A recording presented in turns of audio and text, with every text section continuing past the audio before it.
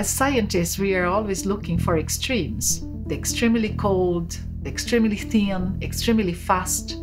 Because every time when we reach the boundaries of nature, we have a chance to get a hand on new states of matter that are not yet known. We are all trying to approach the boundaries, and each of us in different ways, to understand how matter behaves when you are close to this extremely difficult to reach limit.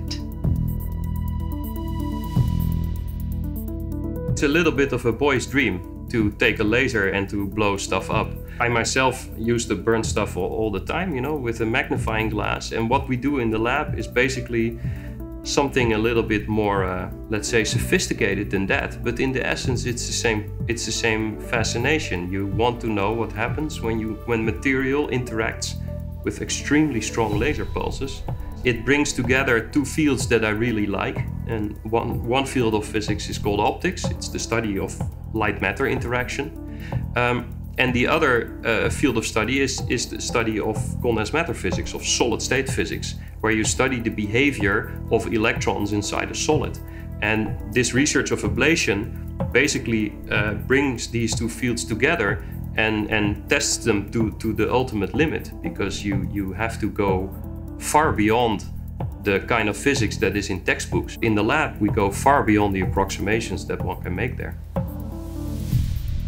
All the theories we are using, we understand them as having a limited range of validity. And one of the directions in which they might stop to be valid is as you increase the energy. The very consistency of the theory really requires you to change them in a dramatic way when you reach certain energy thresholds. So in that sense, we have to do something more complicated than just increasing the energy in our equation and seeing what the equations spit out. Most of the time, we have to find new equations. And that, in some sense, is the most exciting part.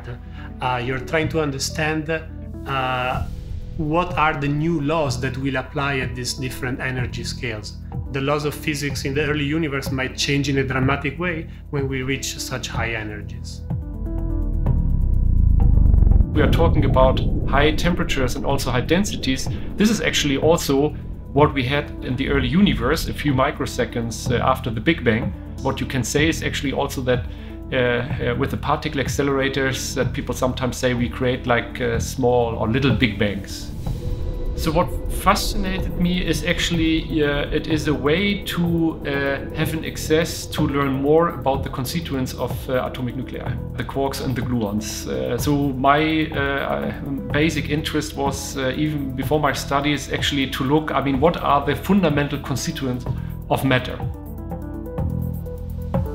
It's interesting how the tools that all our people here are using, that these are all the same tools that we just apply to different physical phenomena, and they work very well.